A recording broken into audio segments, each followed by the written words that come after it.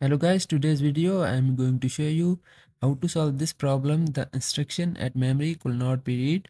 So first you have to go to your PC and here you can right click and go to your PC properties and the settings was open and here you will see the additional system settings. You have to just click on it.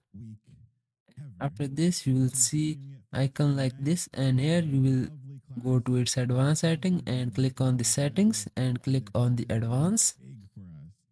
So after this you will see the option of change. Just click on the change and here in the local list C's you have see the custom. You have to just click on it, change to its custom, and here you can just give its value to 1393, and in the second you have to just give its value to 3540 and click on the set and click on the OK.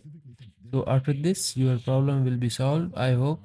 And so please subscribe to our channel for later videos like this and for my motivation.